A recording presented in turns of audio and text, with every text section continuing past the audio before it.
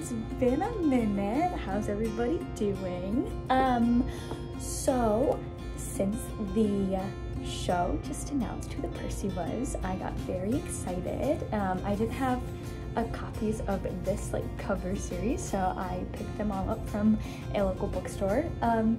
And I thought that I would read The Lightning Thief for the first time in probably 6 years.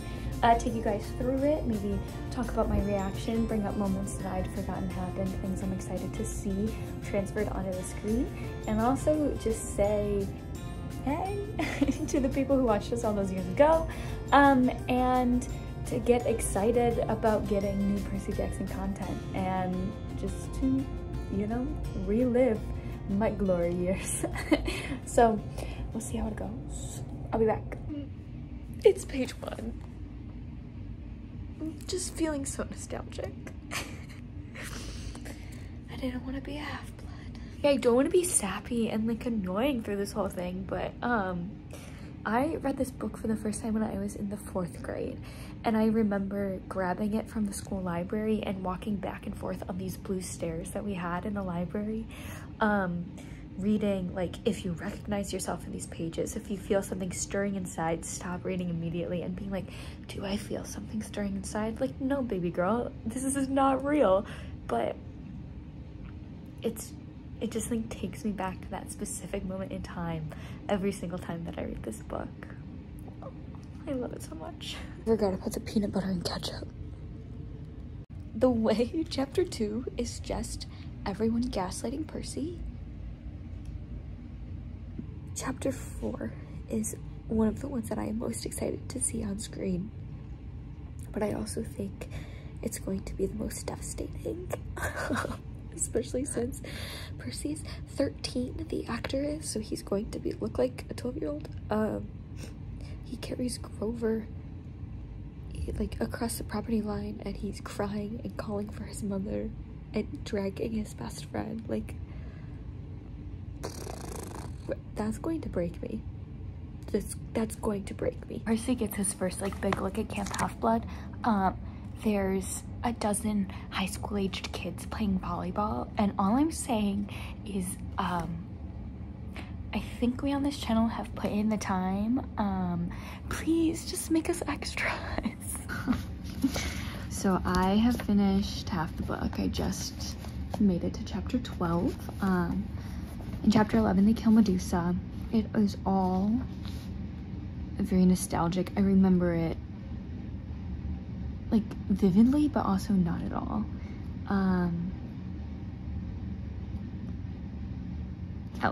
I'm 22 years old now, so reading this, going back and experiencing this, I can remember so many of the times before when I've read it. I remember reading it for the first time when I was a kid and not knowing that Percy was the son of Poseidon, and how that reveal was so big and exciting. And I remember reading it right after the movie came out, and I watched the movie, but I hadn't read the book in a few years when the movie came out. So I remember seeing the movie and being like, oh, you know, that was okay. I don't think they got a lot of things right. And everyone was too old. And then I went back and reread the book, and I was like, oh my god, they got nothing right. It's just such a special experience. And then looking at it with adult eyes,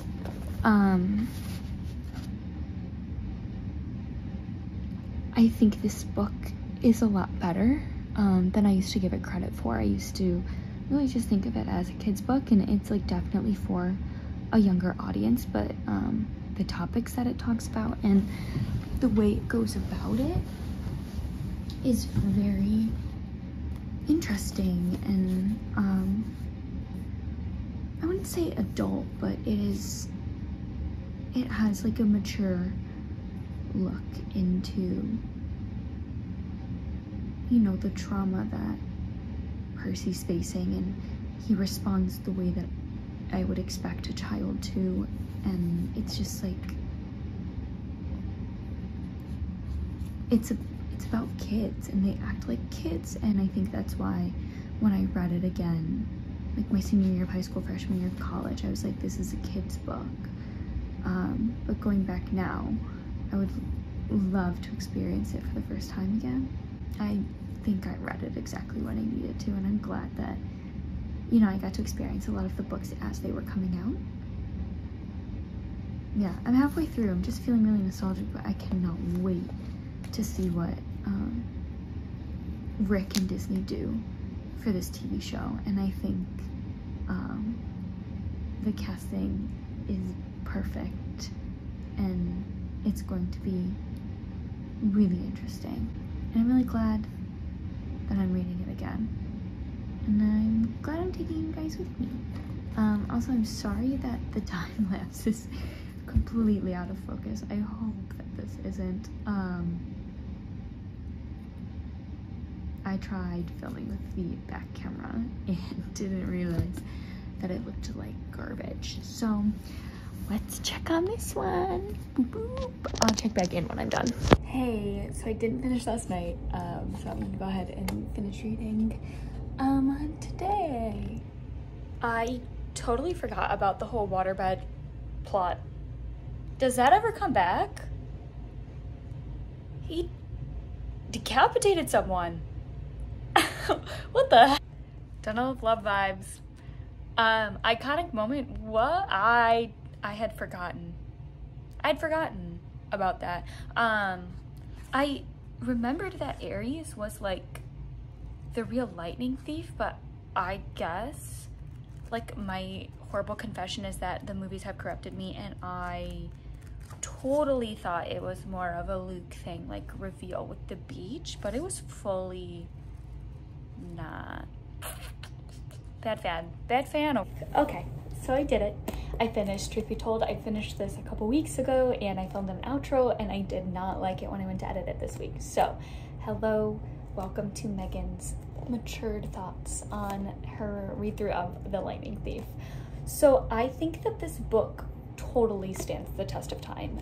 It was honestly better than I remembered it when I went back. I don't think that this genre and writing style, not the genre, I'm still very into like fantasy, especially fantasy in our world, but I don't think the level that these are written for is for a 22-year-old, almost 23, so I think that's fair for me to say. Not sure if I read these today, if they would be as pivotal, but it definitely is an incredible book, and I think it will be amazing to share with my nieces and nephews and my kids one day. It was a lot better than I remembered, and there were a lot more parts in it than I remembered. Like, I totally forgot about the bed and the Ares plot, and well, not the Ares plot. I knew that Ares was one benefiting from the lightning thief and all of that, but I think it was definitely movie brain that was like just remembering how iconic that scene with Luke at the end of the movie was, to think that it was more a bigger deal for him to be the traitor, and since he's like such a big traitor in the rest of the series, I thought it was a little bit more him the villain rather than Ares being the villain, but it was absolutely Ares. I forgot about the side plot where they went to that water park. It was crazy, but you know, this book is so sentimental to me. Like, I don't think there exists a world where I read it at 9 years old and it doesn't completely reshape who I am. It, you know, it was the founding of my character and my values. Like, Percy having a fatal flaw of being loyal, I think, is one of the most noble things in the world, and definitely when I was young aspired to be like that, and now I understand why it's like a fatal flaw, but he's just like the standard, you know? Like, when I'm looking for someone to marry, to raise kids with or anything, if they're not Percy Jackson, like, I don't know if they're gonna meet my standards.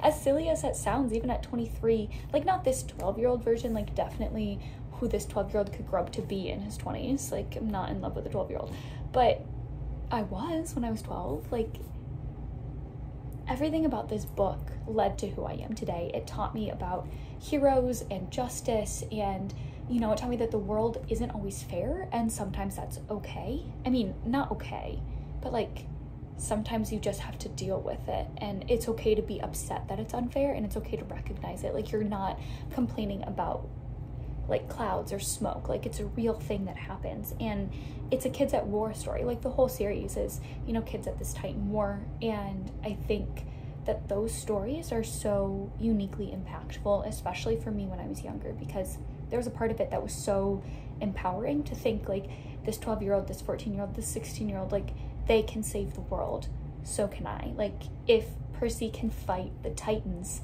then I can conquer my anxiety. You know, like, there was definitely that correlation in reading the books and feeling empowered, and a lot of the media that, you know, became so core to who I am, like Avatar: The Last Airbender and Percy Jackson, like, are centered around these children in these horrid situations, and it makes me want to figure out how to keep them safe. Like, when I was a kid, it was empowering to think that I could change the world and I could have this impact, and, you know, I'm small but my voice matters. And now that I am an adult, it's like, this is so powerful to think about. How do I keep these children safe from having these experiences? And obviously it's not like keeping them safe from going to war, because we have hopefully okay systems in place to keep them safe from that, but like keeping Percy safe from Gabe, like how do I do that? How do I make sure that I'm not putting kids in that situation, and I'm keeping them safe at every turn? Like, this book is such an interesting look at children and how they deal with trauma in tough situations, even if it's not really trying to be. It just is based on the fabric of what the book is about, and I think that it holds up, and I think it's incredible, and I really appreciate that, you know, Rick listened to what people had to say, any of the criticisms that they had about representation, diversity, all of that, and, you know, brought them into play in the second series, but especially with the casting of the show. Like, we have a black Annabeth, and we have a blonde Percy, and we have a brown Grover. Like, it's such a diverse and interesting cast, and I cannot wait to see what Disney does with the show. I'm just like thrilled, you know, to have other people who can look at Annabeth and be like, it's me. You know, I'm a brunette girl, like, but I'm still definitely a white girl with blue eyes and everything. Like, I saw Annabeth and I was able to project myself onto her, because in my brain she looked just like me. And it's really exciting to have someone on screen that maybe doesn't look like me. I had it in the book, you know, like, I had that experience, and kids will have that experience as they continue to read the book. But it's amazing to broaden that out and let other kids see themselves on screen in these characters that are incredible and badass, and, you know, represent so many different facets of what it means to be a person. And I just like really love this series. So thank you to you guys for watching this. Let me know if you enjoyed this kind of read through type thing with my thoughts and ideas at the end. I would love to spill my guts about this series and have any excuse to reread it, because it is so foundational to who I am as a person. And finally, like, thank you to the people on this channel. You guys are my rock, you're my everything, and none of you post any more except me and Kaylee, but I don't know if this channel will be back.